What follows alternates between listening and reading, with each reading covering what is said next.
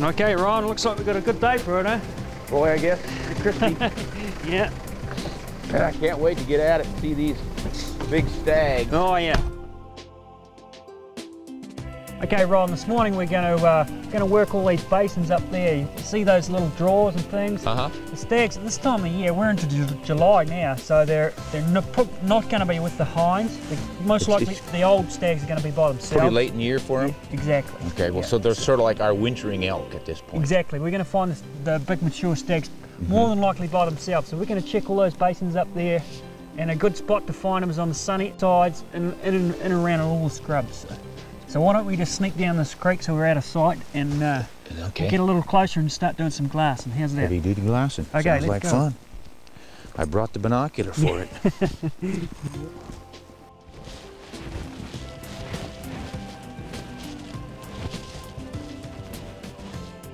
Outstanding. Yeah, they're a beautiful trophy. They really are. See how this guy's got his all his points nice and shined up like they look like ivory tip. Oh yeah. So you think you want to go tiptoeing through all that brush to get one? You just as soon get one on an open grassy slope, wouldn't you? Yeah. Yeah. Oh yeah. There's a problem with all that brush and stuff. So once you get in there, you can't see anything. Yeah. It doesn't look that high from here, but right. You can't no, see I can much see when it's you plenty get high and steep. I have enough experience in that sort of stuff. Yeah, right. So what do you want to do? Wait him out? Yeah, we were just going to have to wait him out till he moves a little bit, I think. See if we can get a shot on him when he comes out into a clearing. I think that's the best. Well, I've been hunting pretty much all my life since I was, like 10 or 11. But we've got into this professional hunting about 5 years ago. Well, down here at Cardrona Safaris, situated in the Cardrona Valley, which is in the southern part of the South Island, just south of the Southern Alps. Our area that we own and farm is in excess of 8,000 acres. As you can see, runs from where we are at the lodge at 1,300 feet above sea level to 6,000 feet above sea level. Don here, who has guided you, was third generation, I'm second generation, and of course my father first generation on this property. But in Cardrona, we're in fact our fifth generation families in this area. Oh, there he goes. What do you think? Should we try to intercept him? We could try to get over there. Come from the backside, huh? We're just a little bit closer, because if we go down this way, he's just going to see us, right? Yeah. We were fortunate enough to find a bull fairly low in the foothills. There's that one on the skyline I saw before. Now look at him. He looks awfully heavy. Yeah. I don't know. Yeah, that he looks does, doesn't he? I'll tell you what, I'll get the spotting scope on him and check him out. And while we were looking at him, watching him, and planning stalking routes, we found several more bulls higher up the mountain, all the way to the top right against the skyline. And I'm telling you, they are magnificent. Don, you got to look at this guy. He's huge. That's a good looking stag up there. Yeah. Well, how big do you think he is compared to this one we're looking at down here? Not as big. Not as big? No. I think it's just because he's against that skyline of those Exactly, antlers. yeah. And one of the big bonuses about being a hunting guide is the people you meet. There's a lot of nice people coming through our lodge every year, and a lot of friends, a lot of contacts, and I get to go overseas and hunt with them also. I have a lot of fun being a hunting guide.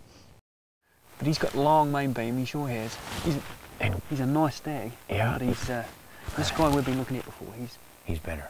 So we can go after this one. He's a with a clear conscience. Because I'd hate to come all this way and shoot the second biggest one. Yeah. Oh no, we won't do that. So we're just going to sneak down and then get in this next little draw and go back up on him. That's what I would do. Yeah. He's just drifting up there feeding quietly, so we've got plenty of time. We'll just take it easy and get up on him. I'll try not to get too excited. Okay. You know, I wasn't really surprised. I've seen enough photographs and footage of the beautiful Alps here in New Zealand, so I was expecting dramatic mountains, but I gotta tell you, I wasn't expecting quite this much beauty. They are just physically stunning. It's just the ultimate alpine scenery. Let's just sneak along down through here, around over that ridge, and have a good look over there, right? Boy, you know, I didn't do enough preparing myself for this trip. I didn't think I was going to go until next year. But this thing popped up as a good opportunity, so I jumped on it. So I'm a little bit rusty there, a long winter layoff. We have access to the top of the hunting areas, so some parts of it is steep, but you know, we can get out on the ridge. It's not actually that bad walking, you know. I didn't expect to hunt them out of a helicopter. Yeah, oh no. But on to that. You know, if you just take it nice and steady, not too fast too soon, it's definitely doable, you know. You don't want to run? No, no, no. It's very accessible to the average person. Boom. Can't shoot because of all the brush. We've got to wait for him to get out of that brush, man. You know, a good guide would have gotten up there and cut that brush away. It's my least favorite part. What's that? Waiting him out is my least favorite part. I'd rather stalk him in or jump him or something. Of course, you don't want him running either, so you have to wait. The waiting drives me crazy. I get all excited and shaky. I can't stand it. I can't take the pressure. How about if I put a knife in my teeth and crawl up there and get him? You just stab him. I hope he doesn't stab first, because I don't think I'd have a chance. He's got a whole lot more stabbers than me. He's got more knives than I do. Knife? That's not a knife. That's a knife. I've been hunting since I was a boy in South Dakota. Chased pheasants and ducks, and when we finally got deer, we chased deer. And boy, that pretty much did it for me. The excitement of being out there with the wild creatures has just always been sort of a driving force in my life. I don't see myself so much as a hobbyist hunter as more of a lifestyle. It just pretty much defines who I am. If he'd step up on that edge, I could take him. So we were patient, Ron was patient, and we don't want to be shooting a stag when, you know, when we've only got a split second to shoot. We don't really want to do that. Yeah, he's going to go down in that cut. Oh. Isn't he something? He really knows how to stay out of harm's way. Always been interested and intrigued by the red stag, and it's been a game animal that the kings of Europe hunted for ages. So I've always been interested in an opportunity to hunt them, and I've learned over the years that Argentina and New Zealand are probably the top 2 destinations for red stag. So when the opportunity came to hunt down here with Cadrona Safaris for red stag, and knowing the reputation New Zealand had for big red stags, I grabbed it quickly, and here I am hunting red stags in a just unbelievably gorgeous country. Man, that guy has just disappeared. Oh, man. Don doesn't see him either. Came around the backside of this mountain to get up above him. He was right on that bench when we left him. I'll bet what happened is when we got out of sight, he left. Because most game will do that if they're watching you and they're a little bit cautious, and then you back off and they can no longer see you. They don't feel safe anymore. Don's quite a ways down there looking back in, and he still doesn't see anything. I'll bet we're going to go around the mountain. Probably have to go over the top and look down the backside, which would be kind of fun anyway. Well, so much for the easy shot. All right, he found him. That's what you hire the guides for. Yeah, here comes Don. Not that I didn't want to climb up on that rock. It's just that I didn't want to embarrass the guide, because it's his job. I didn't want to upstage him or anything. What drew the Europeans to New Zealand was the grass, the best in the world for raising sheep. They saw an opportunity, though, to bring other animals, wild ones, who would find ample grazing and browsing too. Predominantly we hunt red stag, and we also hunt elk, fallow deer, tar and chamois, 2 types of mountain goats we hunt. The first big mammals in New Zealand were pigs left by sailors, and today they're still called captain cookers. Settlers later formed acclimation societies to introduce game animals. Red deer were almost too successful, to the point of being declared a pest. Birds and fish also came to New Zealand, making it today a sportsman's utopia. The original farming base here was running merino sheep, and those merino sheep went right to the tops of those mountains. And nowadays they've got some great game hunting going for some, well, red stag. That's their big thing down there. They've got red stag like probably nowhere else in the world. Most certainly with the stag hunting, that's all about a genetic resource which ourselves here as a family have been involved with for over 30 years now. So we are producing the world's most outstanding red stags. Obviously we all want a huge trophy. I'm going to settle for what's available, you know, as long as it's a good stock, a good hunt, and a good shot. It's not going to matter a few inches one way or another. Now I am hoping for a really big stag, simply because I've never hunted red stag before. It reminds me a lot of an elk, but they've got that crowning up on the tops of their antlers that is just stupendous. There's a lot of history with the red deer in particular, which is a key feature of the New Zealand hunting fraternity. The deer were protected when they were introduced to New Zealand in the later 1800s, that 1870 thereabouts. By the time we got to the 1940s, they were in huge, huge numbers and were causing a lot of erosion problems in the New Zealand high alpine areas. Many biologists consider elk and red deer to be the same species. While rutting elk bugle, red deer roar.